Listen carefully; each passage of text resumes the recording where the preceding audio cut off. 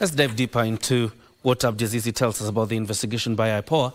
And by now, the Office of the Director of Public Prosecutions, DPP, has directed the Independent Policing Oversight Authority, IPOA, to conclude investigations into the alleged killing of 29-year-old Rex Kanyike Masai by a police officer. In a statement, the Office of the DPP wants IPOA to conduct thorough investigations and file a report within 21 days.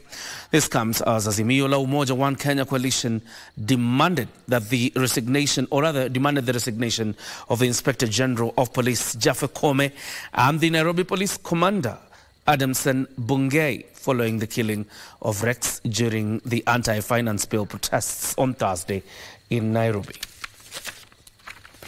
24 hours after Rex Kanyike Masai was shot in the city centre at the height of anti-finance bill demonstrations, his death has attracted a barrage of condemnation, with various actors terming it an act of brutality and a violation of human rights, pointing fingers at the police for failing to protect the demonstrators. The Independent Policing Oversight Authority has commenced investigations into the incident, made contact with the family and visited the scene of crime to establish the facts leading to his death. This as the late Masai's colleagues termed his killing as a brazen murder, faulting the police for firing live bullets indiscriminately. Kenya's Gen Z and the nation at large, following the assassination last night of Rex Kanyike Masai by Trigger Happy Police, we pledge that his blood shall not be in vain.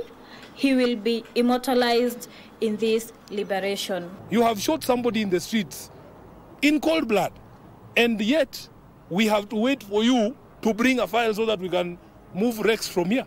The Azimio Umoja One Kenya coalition wants the Inspector General of Police, Japheth Koome, and Nairobi Police Boss Adamson Bungei to resign, as they faulted police for using excessive force during the protests. It is evident that there's a big problem with our security officers, as these tragic shootings are not isolated events.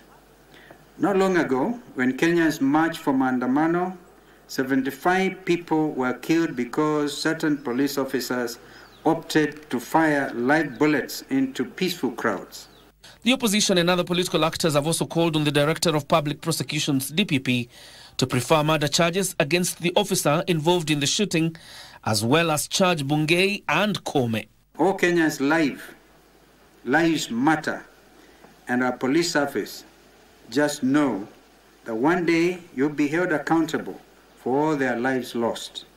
We further demand that all protesters detained illegally by state security agencies be released immediately and unconditionally. To the Inspector General of Police, we demand that you resign.